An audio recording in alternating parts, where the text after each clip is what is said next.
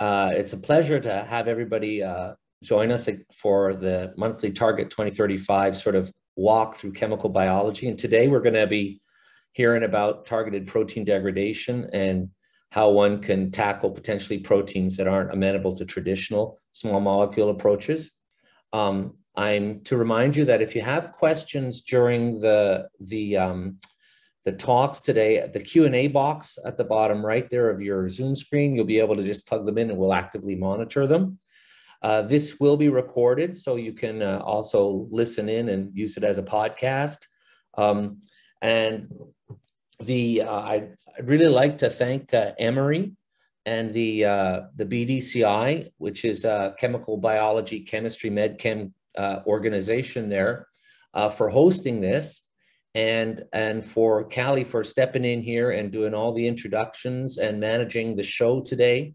Really, really appreciate it. And the more folks that join this effort, the better. So thanks for joining. Thanks for organizing, and over to you.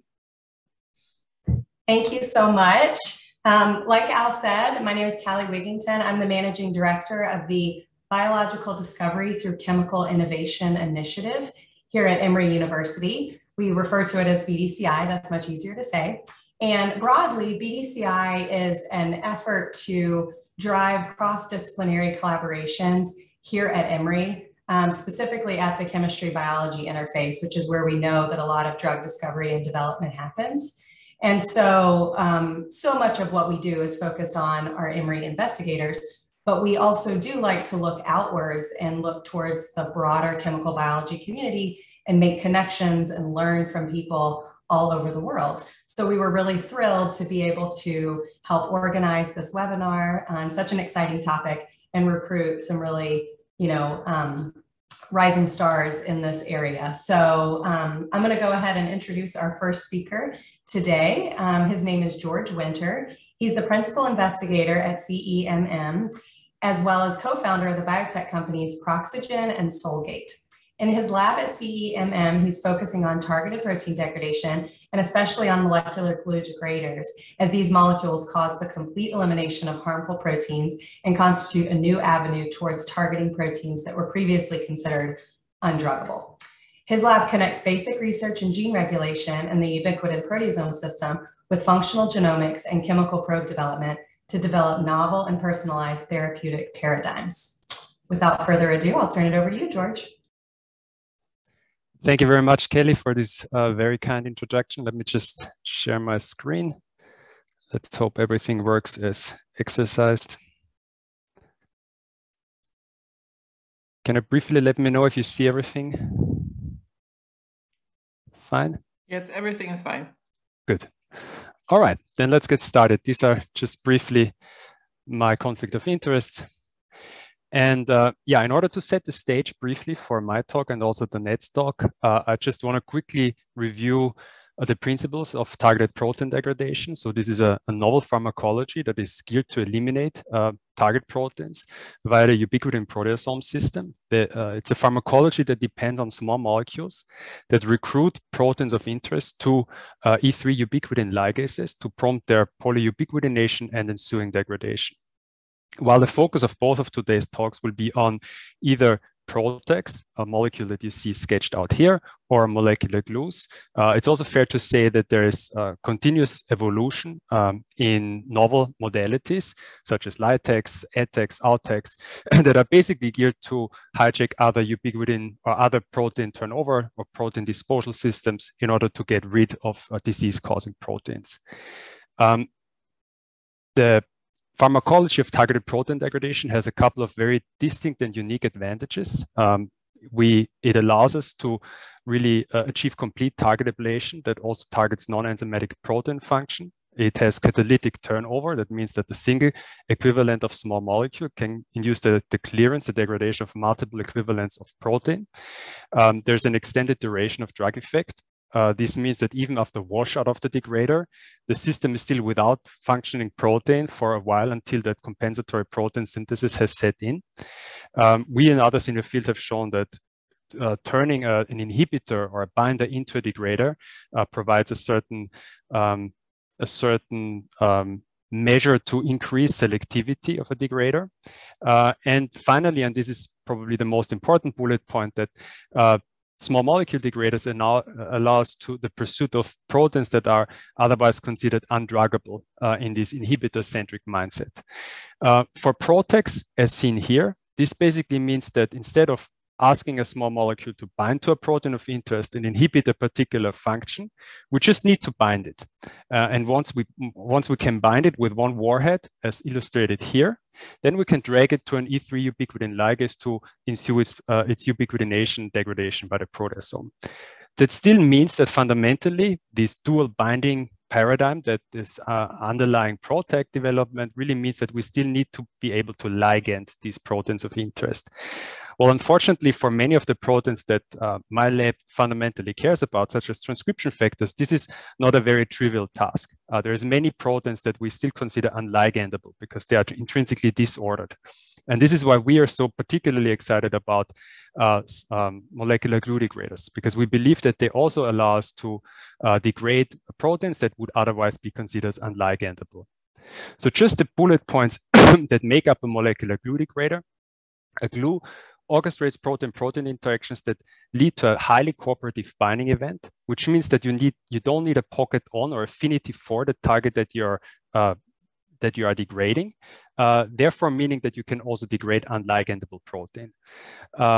Molecular glue degraders are monovalent, meaning they are much smaller, they're more drug-like compared to a PROTAC, and they're also clinically validated, as exemplified here by this molecule lenalidomide, also called Revlimid.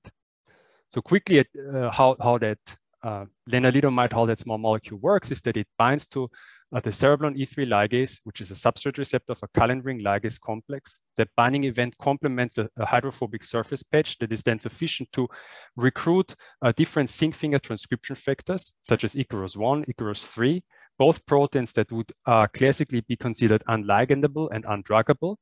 That recruitment induces polyubiquitination and degradation by the proteasome. Importantly, without lenalidomide itself having any measurable affinity to those zinc finger transcription factors.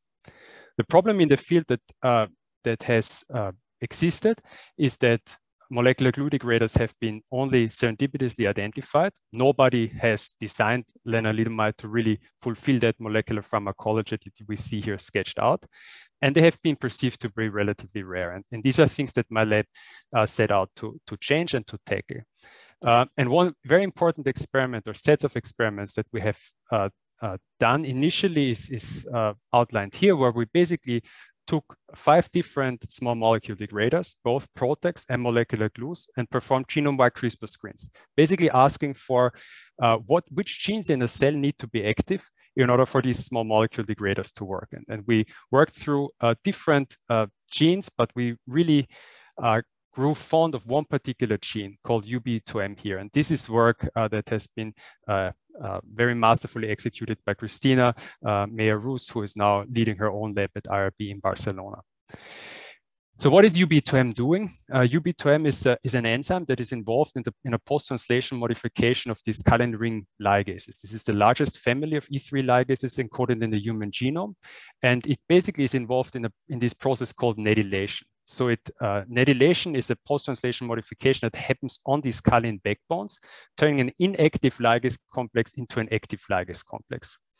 So we could show that with a single mutation in this master regulator UB2M, we do see abrogated activity of all calin backbone with the exception of calin 5. Integrating this biochemical profiling data with gene expression data in this particular cell line, this is a near haploid human cancer cell line called KBM7, led us to hypothesize that with that single mutation in UB2M, we can inactivate more than 200 different calin ring ligase assemblies. So what can we do with these hyponedylated cells? We can go back to our screening data and really ask the question, is it true that mutation of UB2M, because it consequently inactivates the ligase, so it should also cause resistance to known degraders? And this is exactly what we've seen here, exemplified with a BET PROTAC called DBET6. Mutation of UB2M, you see an almost 500-fold shift towards more resistant to that small molecule. So we then asked the question, if this mutation in that single gene causes resistance to all known degraders, maybe we can turn that question around and search for new degraders simply by searching for molecules that lose activity in this UB2M mutant background. And that's exactly what we did here with a very simple readout of just cell viability, profiling around 2,000 small molecules. And you see that there's a couple of molecules that were very effective in killing wild-type cells, yet lost all their activity in this UB2M mutant background. All of those molecules validated in dose-ranging assays. And the first molecule, while not particularly pleasing from a chemical standpoint, it had this aryl sulfonamide structure, which we could later on show acts basically as a molecular glue degrader to reprogram an E3 ligase called DK15 in order to induce the degradation of a splicing factor called RBM39. And we were guided here by this very seminal work by Deepak Nichawan, published in 2017 in Science on a chemically related aryl sulfonamide called indisulam. So we were more interested in really trying to understand what these other molecules are doing, here shown in the structure called DSM2, 3, and 4. And in order to really both identify what might be proteins that are degraded and what is the E3 ligase that degrades these proteins, we set out to do a bunch of different omics experiments that I'm going to quickly guide you through. Starting with expression proteomics, where we just treated KBM7 cells for 5 hours with these different small molecule degraders and asked the question on a proteome-wide scale, what are the proteins that are destabilized after drug treatment? And in each of those cases, to our surprise, we always found one particular protein, cyclin K, to be the most destabilized protein. I say to our surprise because particularly between DSM2 and DSM4, there was no real obvious chemical similarity that we could observe. In all of these cases, we could again validate this destabilization of cyclin K in time-ranging Western blots, showing that already 1 hour after ligand exposure, we see very profound destabilization of cyclin K. We could show with different chemical controls that this is a degradation that really works via the ubiquitin proteasome system. And most importantly, we could also show that we can rescue the degradation when we block the catalytic site of CDK12. CDK12, if I can go back very quickly, is the CDK that is regulated by cyclin K. And so we made here use of a covalent small molecule introduced by Nathaniel Gray's lab, showing that in order for cyclin K degradation to happen, our molecules likely need to engage to the active site of CDK12. We could also biochemically validate that our molecules weakly, but nevertheless do bind to CDK12 and CDK13, but not to CDK7. So we were quite sure that what our molecule are degrading is cyclin K. We next wanted to understand how our molecules are doing that. In order to do so, we set out to do a focused CRISPR screen where we have guide RNA libraries that cover every chitin ring ligase member and also every regulator in that kind of biology. And here you see every gene that knockout of which conveys resistance to those degraders is highlighted and tilted to the right. And when we tried to make sense of that, it was very interesting to see that we almost recapitulate a complete chitin ring ligase complex. We do find our chylin, we do find our adapter protein DDB1. We did not find our substrate receptor. We did not find our cereblon or our DK15 in that particular experiment. So initially we thought maybe this is an orphan substrate receptor that was just not part of our library. We redid that entire experiment just on a genome-wide scale to basically find exactly the same genes as we have already found in this focused library. So while we thought we were on the right track in terms of what is the nature of that particular E3 ligase, we weren't quite there yet. Luckily, we had another chemical genetics trick up our sleeves. So what we did is basically we took wild-type cells and exposed them to high concentrations of our degrader, isolated in large pools resistant cells, and subjected them to a targeted resequencing, where we could resequence the genomic loci of all of these 50 genes that we have initially set out to basically connect to the sensitivity of these molecules. And what was very intriguing to see is that we saw a very dense clustering of point mutations in the BPC domain of this adapter protein DDB1. once we outlined where those mutations are really located, we found that they basically outline an entire pocket on DDB1 that is also typically hijacked or has been shown to be hijacked by viral peptides, here shown with these little helices here. So that suggested that maybe what our molecules are doing is basically just recapitulating an evolutionary conserved viral pathway where viruses have shown to be basically acting independent of a substrate receptor, but directly hijacking this partial ligase complex via their DDB1 adapter protein. So this will be the hypothesis of how our molecules will be operating, binding to CDK12, inducing the proximity between CDK12 and DDB1 to then cause the ubiquitination driven by the E2 on this cyclin K that is bound to CDK12. In order to validate that, we teamed up with Nico Thomas' lab at Basel, at the FMI, who have developed a fully recombinant TRFRET assay that allows us to basically ask the question, does titration of our molecules induce the proximity between DDB1 and CDK12 cyclin K?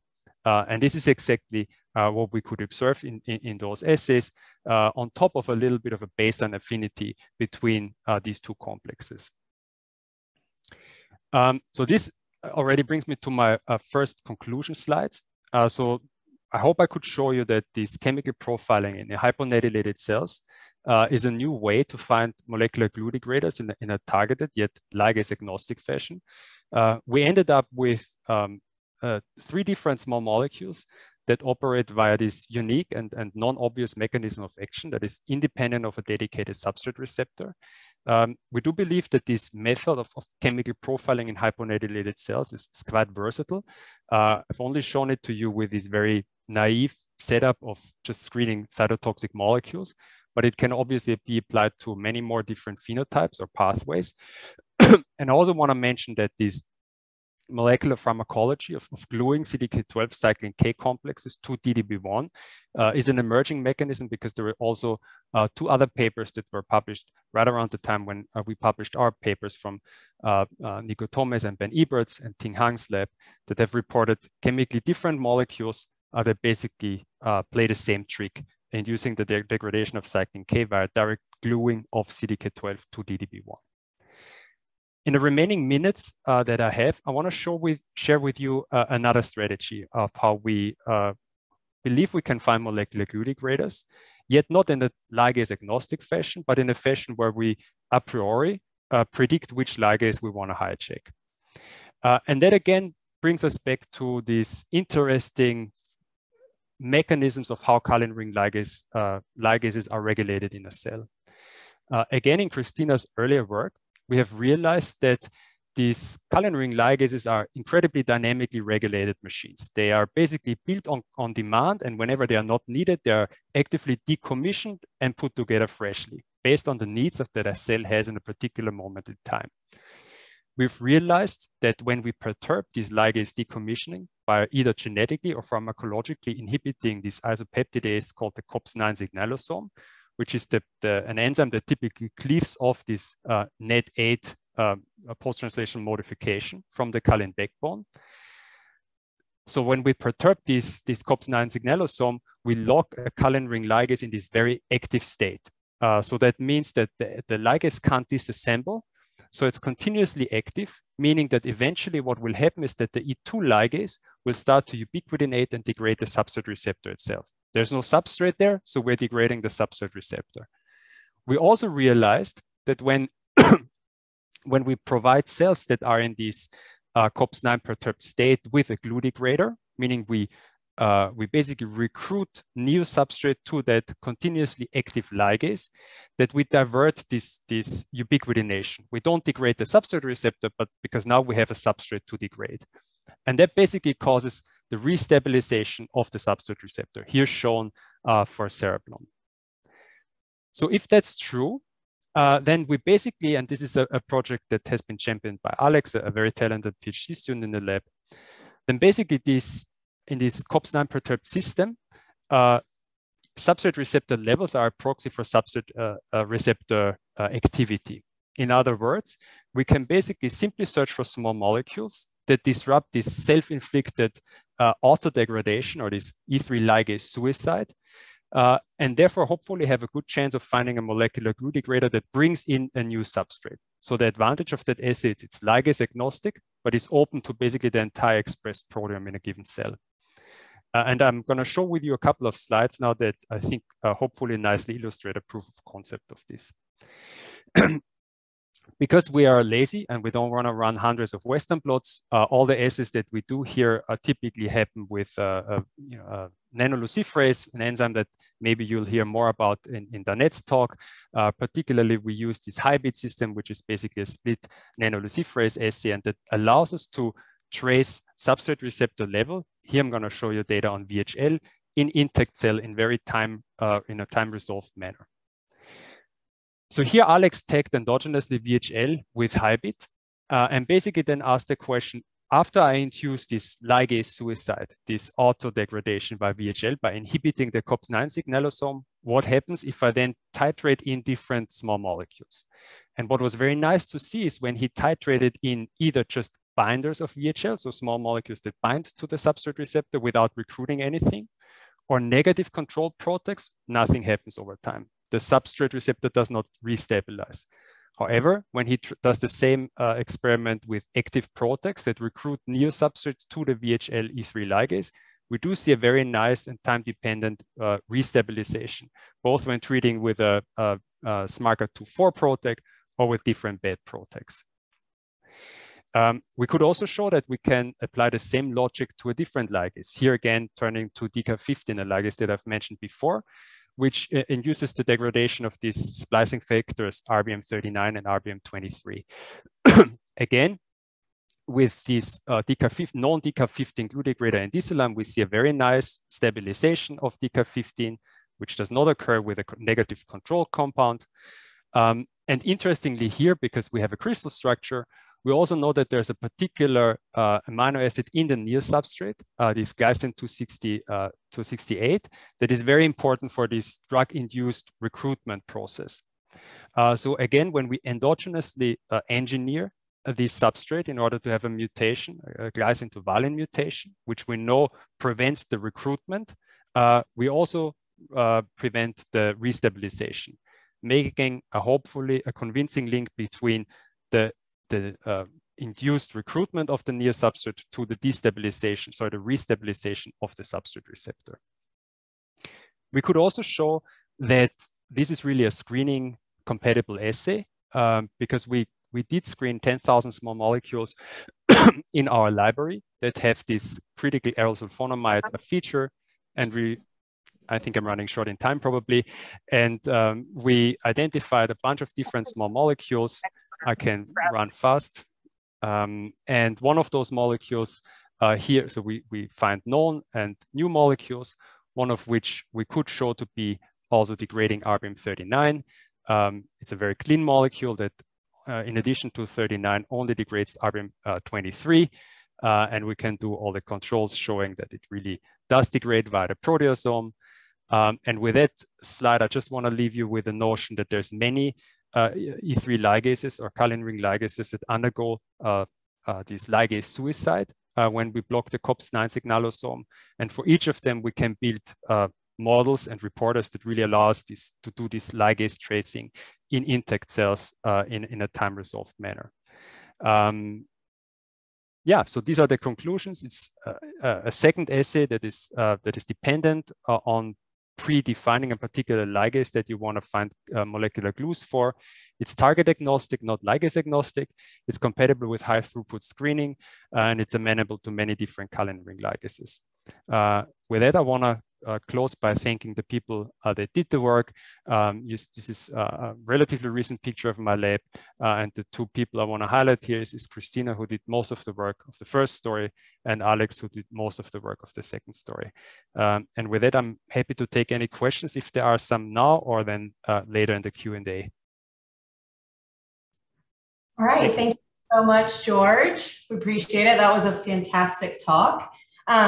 As a reminder, please add your questions to the Q&A box, and What we'll probably do is move on into Danette's talk now, our next speaker, and any questions that come into the Q&A box we'll be able to moderate at the very end of the session, okay? So thanks again to George. Our next talk is from Danette Daniels. She is the Vice President of the Protein Degrader Platform at Foghorn Therapeutics, which she recently joined. She was an early leader in the field of targeted protein degradation, pioneering approaches to monitor cellular kinetics of degradation, and most recently, co-developing a new PROTAC modality. Prior to joining Foghorn, Danette has been R&D group leader of functional proteomics at Promega Corporation. And today she's going to be providing a really nice complement to George's talk and telling us about the considerations that go into validating degraders and bringing them all the way to the clinic. So thank you so much, Danette.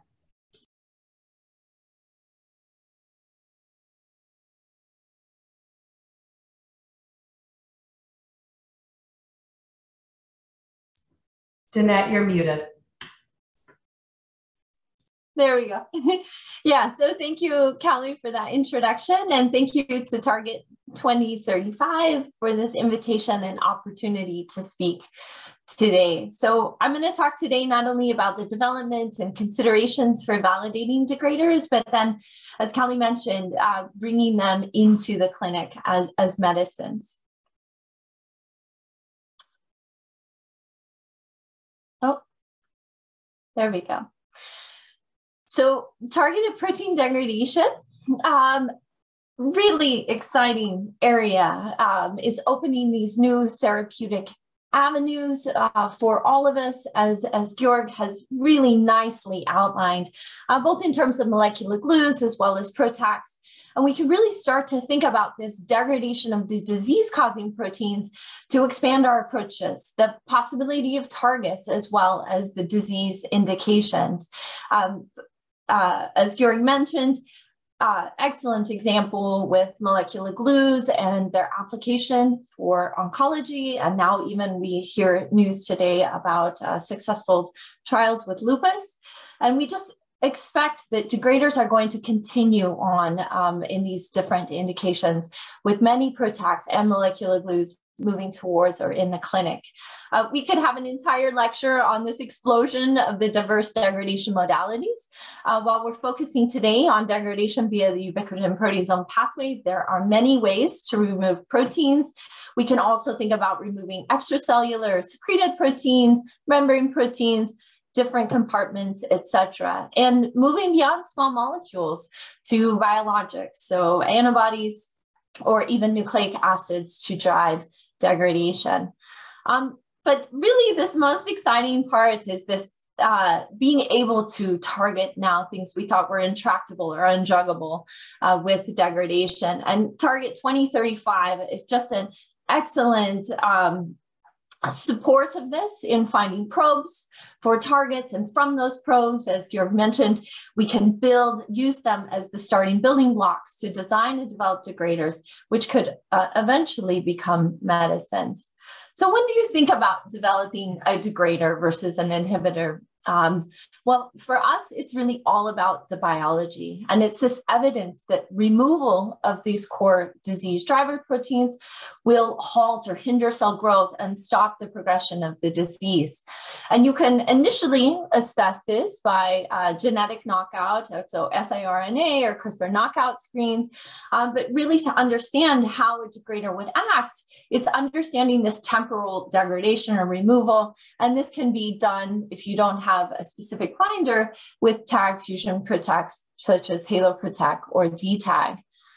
We also understand, especially those of us that have worked in epigenetics for a long time, is that some targets simply, while we might have fantastic binders and specific binders, those inhibitors alone are not sufficient for the desired outcome, or you have to use them at such high concentrations that toxicity becomes an issue. So degradation in this aspect is more powerful for reaching that desired outcome. We also, as we expand and we think about targets and probes for many proteins, we realize that we want to go after disease-causing proteins that have no enzymatic activity, or maybe even no defined domains. And these were so nicely presented could be addressed with molecular glues. And lastly, again, we work in this area of epigenetics. We have these large proteins. We can really start to think about using a degrader to disrupt those core scaffold proteins and destabilize the larger complex rather than simply block a component of it. So as mentioned, we develop therapeutics, which really impact the chromatin and gene expression in disease. And just from a very high level here, in healthy cells, you have chromatin remodeling complexes working in concert with transcription factors to be guided to the right regions of DNA to open them up and initiate normal gene expression.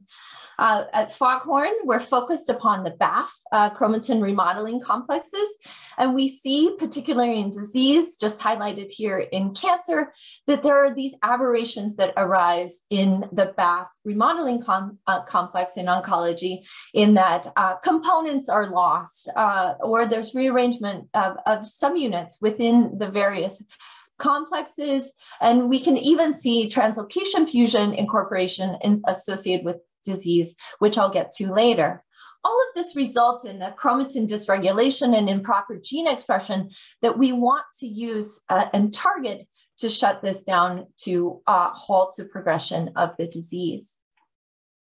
So to understand, and the critical moments, especially in the development of therapeutic degraders or even inhibitors, is really this target identification and validation. And we use what we call our gene traffic control platform to understand these drug genetic dependencies, particularly upon the chromatin regulatory system. So we look for these dependencies. We look to find which proteins are the cancers addicted to that we would go after as targets. And then where we really differentiate is that we work with these remodeling complexes in the context of the full complex. So we purify and reconstitute these large megadalton remodeling complexes at scale and have assays set up to understand how our compounds impact these complexes and their interactions. Then we have just a really talented team of med chemists and drug discovery that optimize this chemical matter. I'll focus today on targeted protein degraders, but clearly there are situations when inhibition works extraordinarily well to shut down these aberrant chromatin remodeling complexes, as well as small molecules which disrupt key interactions with transcription factors. And then the last piece of this is really that translation to the clinic and the identification of the biomarkers, the understanding of the patient population, and where these therapeutics will be most impactful for the treatment of disease. So I want to step back, as Kelly mentioned, we've had a long focus in this area of targeted protein degradation and looking at these kinetics and trying to understand what are the mechanism of action. So when we talk about targeted protein degradation, you hear people saying all the time, it's event-driven pharmacology rather than occupancy-driven, which we describe inhibitors. And that's because it's a multi-step complex cascade. You have your degrader entering. Here I have a depiction for PROTACs. They're heterobifunctional molecules, so they have a warhead for the E3, a warhead for the target. They can actually go and bind those separate complexes, but what you really want is this formation of the ternary complex.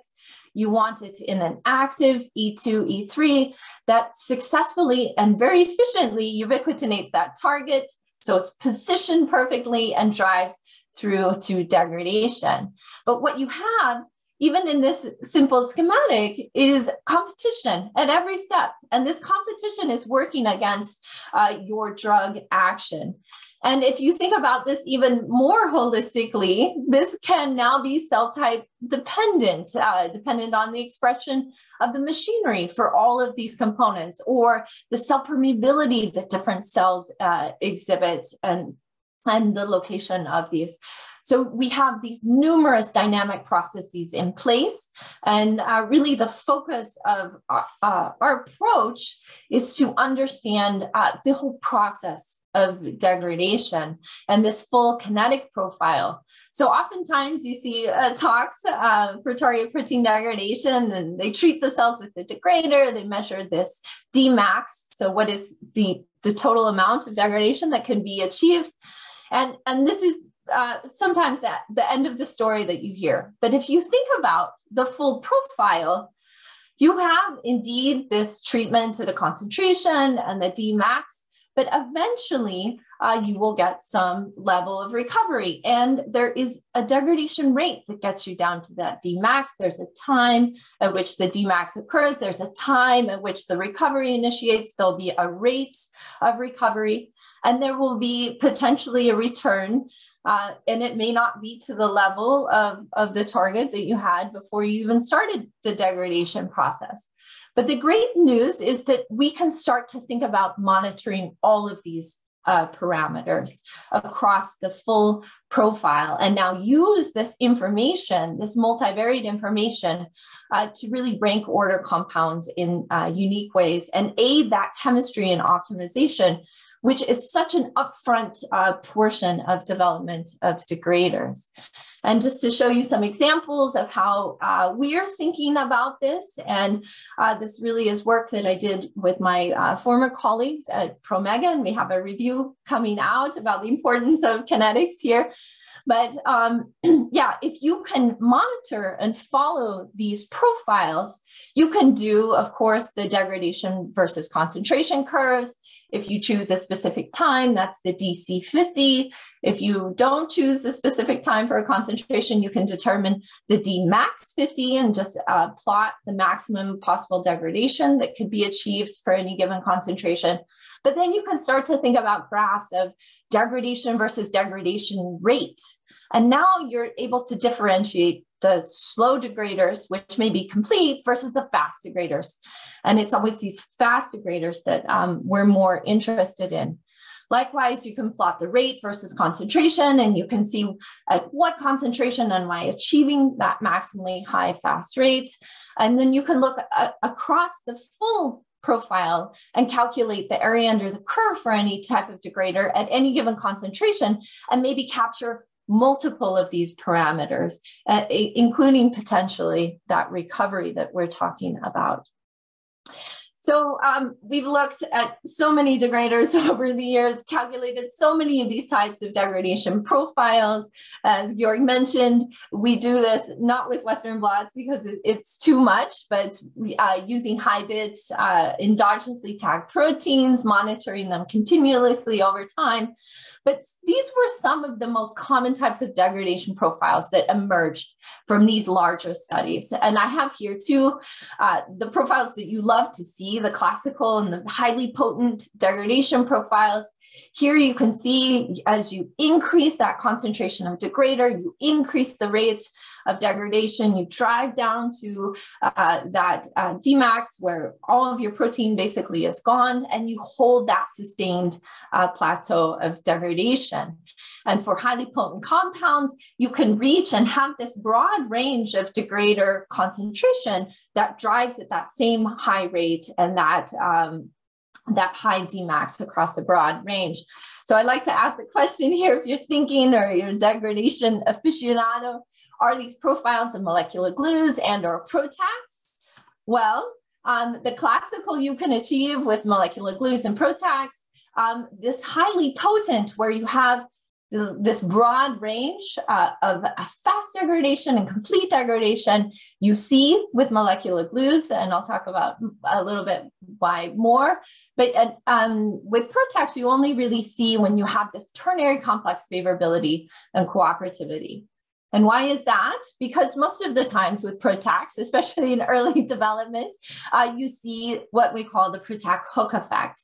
And this now is that decision point where the PROTAC can come in and either go to form competing binary complexes with either the E3 or the target, or this favorable ternary complex. And where we see the hook effect occurring first is in that rate of degradation. So we see when this competition starts to happen at the high concentrations, now we see the slowing of the degradation.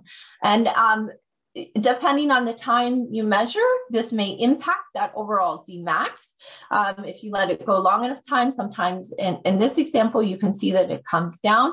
But this we see very, very frequently with PROTACs. As you improve the ternary complex, you make it more favorable, more cooperative, more avid even, then you have less of this hook effect that you see at these higher concentrations, and more concentration range with that fast and very high Dmax.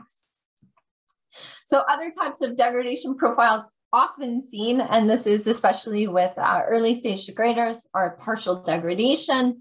No matter how much degrader you put in, you only see this kind of partial degradation plateau. These are really hard to interpret because they're actually could be due to a variety of mechanistic factors. So poor permeability, poor efficiency of ternary complex or ubiquitination, or what we're seeing more and more reports of is target subpopulation degradation. So maybe only degrading a target that's in certain complexes or at different stages of cell cycle or different localization. So there's not always equal access to the E3 ligase binding of all populations of your target.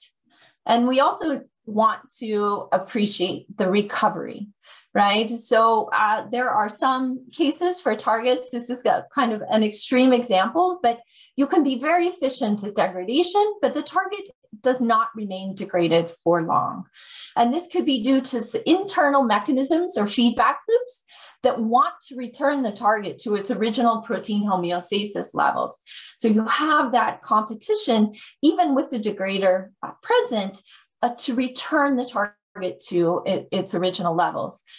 If you see vast recovery too, it could also be that the target is not stable or hydrolyzed inside the cell, or as we've seen reported recently, high efflux. So it's rapidly pumped out and no longer working.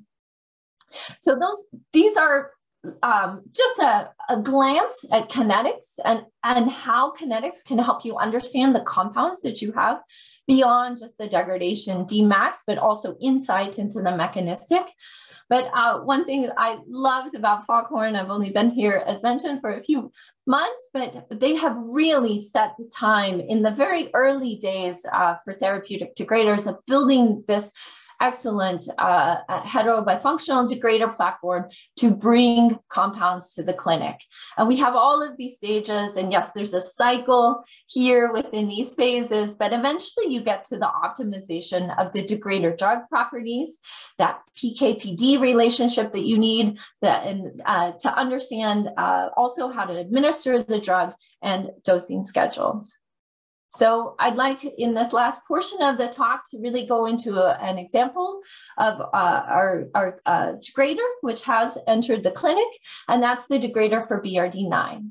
So going back to the biology, I just want to talk about synovial sarcoma and this finding that over 90% of synovial sarcomas contain this translocation fusion between SS18 and SSX. And we find that this translocation fusion now is incorporated inappropriately into BAF complexes. And when we looked within synovial sarcoma to see which proteins are associated and have this dependency related, we find that BRD9, which is a component of the non-canonical BAF, which also contains this translocation fusion, is required for the survival of the synovial sarcoma. And so it was the BRD9 that we decided to go after, and a lot of foundational work too by the bromodomain community, including the SGC. There was existing binders already, very specific binders to the BRD9 bromodomain, and we were able to use this as the starting platform for development of a degrader to BRD9. So we went ahead and developed the PROTAC to BRD9. Here now we're testing in relevant synovial sarcoma lines. We have two assays determined. One is a nanolook assay with BRD9 that allows you to read this loss of luminescence. We see a DC50 in the picomolar. We can also expand and do this assay in several synovial sarcoma lines using antibodies. of just the endogenous protein. And we see, again, this double-digit picomolar DC50 values. Getting back to that kinetics, we can treat here now 15 nanomolar, and we can look over time how rapidly in these synovial sarcoma lines does BRD9 loss occur. And we see this rapid loss within hours of nearly the complete population of BRD9, and that hold down of loss over time out to 24 hours. We then did global proteomics to look and ensure that indeed it was specific for BRD9 degradation. There's a related bromodomain, BRD7, and we did not see any change of this, nor did we see any change of any other bromodomains. But we do proteomics of 4 hours, also at 24 hours, though that's not shown here. And we see this very specific loss only of BRD9 in these unbiased proteomics experiments. But so then the exciting part for us was really moving to in vivo. And now we have the synovial sarcoma model in mouse, and we treat the mice in a single dose IV at varying concentrations. You can see as we increase the concentration here of FHD 609, we can see the loss of BRD9 in the mouse in our synovial sarcoma line. And we see this rapid at 4 hours and sustained over several days within the mouse. And then the last piece here is looking at tumor volume and our ability to kind of figure out here the dosing schedule and also show this inhibited tumor growth. And we're able to look at a low dose, weekly dose versus a weekly dose at a slightly higher, the 3.5 mg per kg. And we can see at this, even with a weekly dose, we can keep the levels of BRD9 down low, and we see this very low tumor growth, so inhibited tumor growth, which is dose dependent. And we are able to then gauge this level of loss of BRD9, the sustained loss of BRD9 necessary for that inhibition of tumor cell growth. So just to wrap things up, broadly on targeted protein degradation, it's really exciting area, has been so exciting over the last several years, but it's opening the doors to many new therapeutic targets, many new diseases that we didn't think we could approach before. Biology is the driver of choice when you decide, yes, I want to degrade this target, and degradation is going to be very effective as compared to other modalities. And you need this really robust mechanistic validation, not only critical for triaging, but optimization and characterization of compounds to really advance these therapeutic programs. And on our side of a degrader to the clinic, our FHD 609 is a BRD9 degrader with picomolar potency that shows this sustained degradation of BRD9, both in vitro as well as in vivo. And in our xenograft models of synovial sarcoma, we see this robust tumor growth inhibition even with weekly dosing. And FHD 609 currently is in a phase 1 clinical trial for synovial sarcoma. With that, I'd really like to acknowledge the team at Foghorn for welcoming me. And I'm so excited to be a part of the team. Again, fantastic divisions, both in biology, chemistry, and drug discovery, as well as CMC.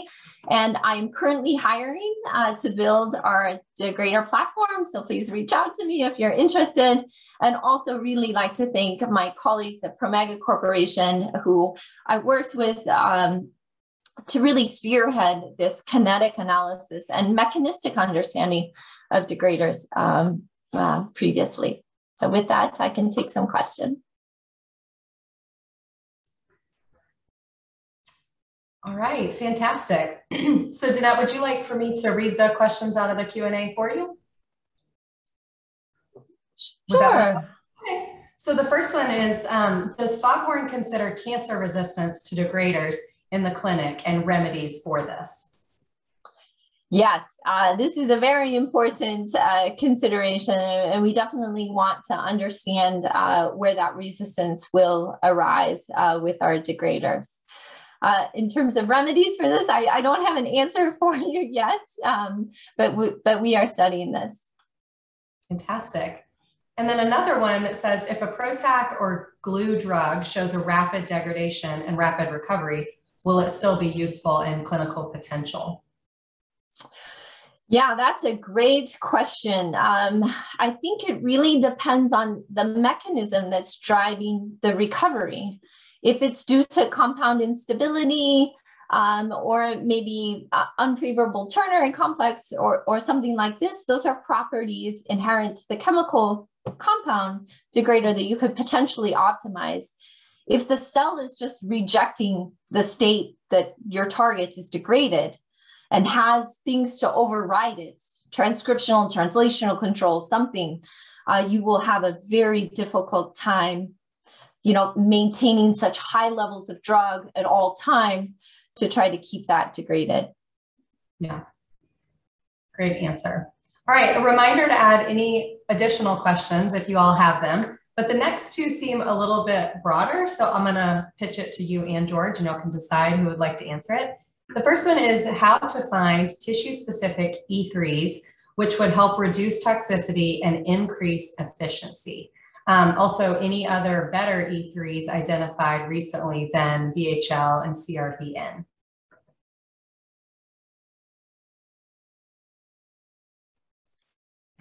Danette, do you want to start or should I? You can start, yeah. Okay, yeah. So maybe to start with the second part of the question, I don't think that there is any that are quote unquote better than Cereblon or VHL, particularly in terms of potency of the molecules that have been described. I think the general notion that there would be advantageous to hijack also other ligases, some of which might be tissue specifically regulated, that has been out there for a while. So I think it's certainly a goal worth pursuing.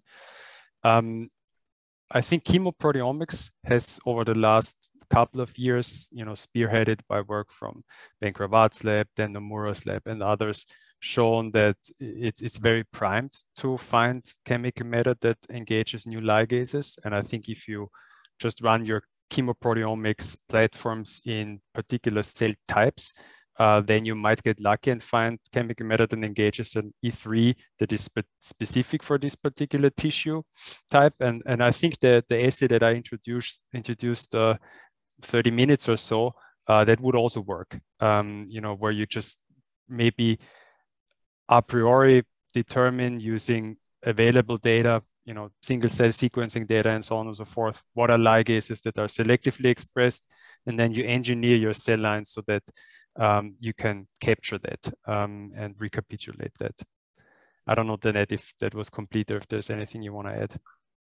Yeah, I think too, maybe one thing to add, bioinformatics databases are so fantastic these days. You can look at expression across an association also with disease and this to really, if you wanted to think about going after tissue specificity, that's one more thing. But I think it's so open in what you could choose or choose to work with, that the question becomes then finding chemical matter and creative ways to find the chemical matter to those E3s.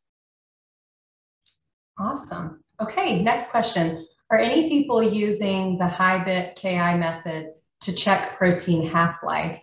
And will this work compared to the traditional method? Yes, they are. We've actually used it also.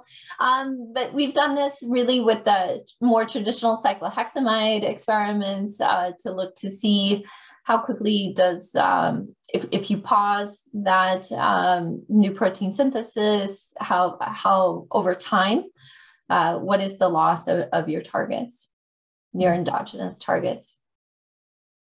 All right.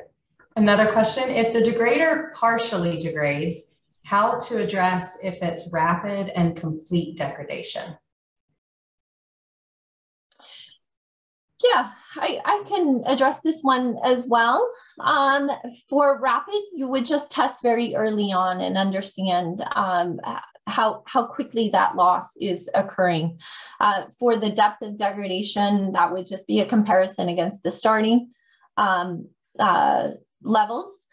I would say how to improve upon it. You know, that's typically a chemistry question, but understanding how permeable your compounds are is pretty critical, especially when working with PROTACs. You may want to choose a different E3 ligase handle or change linkers and such to really improve upon that initial partial degradation. Awesome. Okay. Are you aware of any degraders recruiting 2 or more E3 ligases to degrade the same target? And would this be a path to minimize resistance mechanisms? Yeah, I can take that one. Yeah, I think it certainly would. I think if that is to be engineered, you need to take care of a couple of things like it has been shown that if you recruit 2 ligases to each other, that there is typically cross degradation. You know, VHL would start degrading cereblon, for instance. So I think that is something that would need to be carefully mitigated in such a setup. But I think in principle, all the data out there would suggest that there's not a whole lot of cross resistance that could occur if you could leverage 2 ligases in parallel. So I think it's certainly a strategy worth pursuing. That's great. Okay, last question. My degraders worked well as inhibitors in drug-sensitive cells, but not work well as inhibitors in drug-resistant cells. Do you have any recommendations to investigate this? So this is similar to what you talked about, George.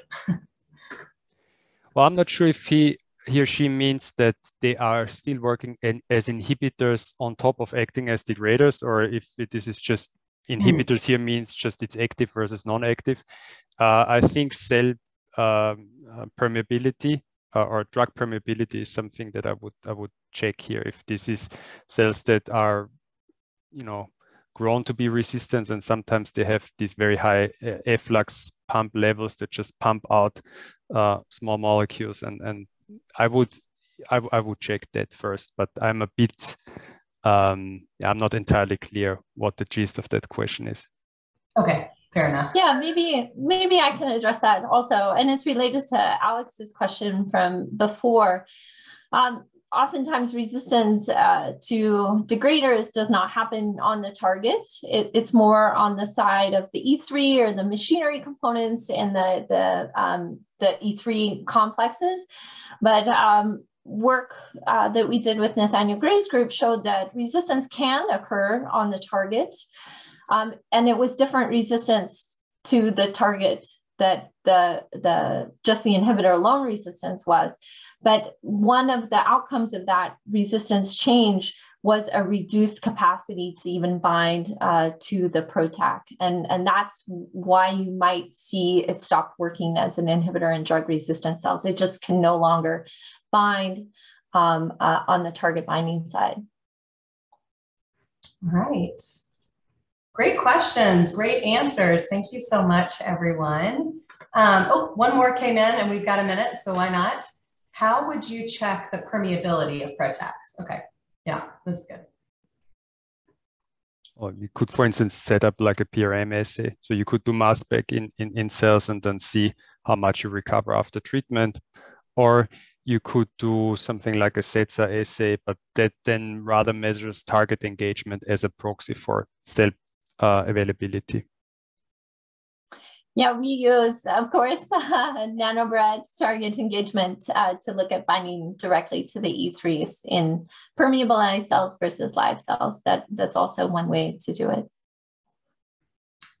All right, fantastic. Well, with that, I'm going to thank everyone for being here today. Thank both of our fantastic speakers. We really had a goal of presenting a webinar that not only helped you understand how new molecular glues and degraders are identified and characterized, but also taking it all the way through to the clinical side. And I think that this was a really great way to do that. So thank you both for your fantastic talks, and to all of you for your great questions. If you missed any part of the presentation, it is being recorded and will be posted online in the next couple of days. So you can check target2035.net for that recording and share it if you'd like to.